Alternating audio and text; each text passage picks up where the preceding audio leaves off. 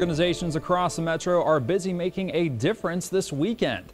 The Operation Homefront Back to School Brigade took place today, providing backpacks filled with essential school supplies to nearly 500 kids and military families in the area. Organizers say back to school shopping is the second biggest spending event of the year for parents, and they're trying to ease that burden for military families moving to new duty stations.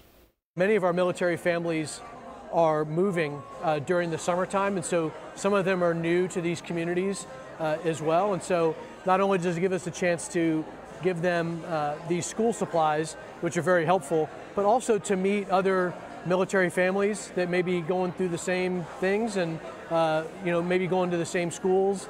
So it gives them a sense of community, maybe even before school starts. Operation Homefront has been ongoing since 2008, and organizers say they have distributed nearly 600,000 backpacks and estimated $60 million in back-to-school expenses saved.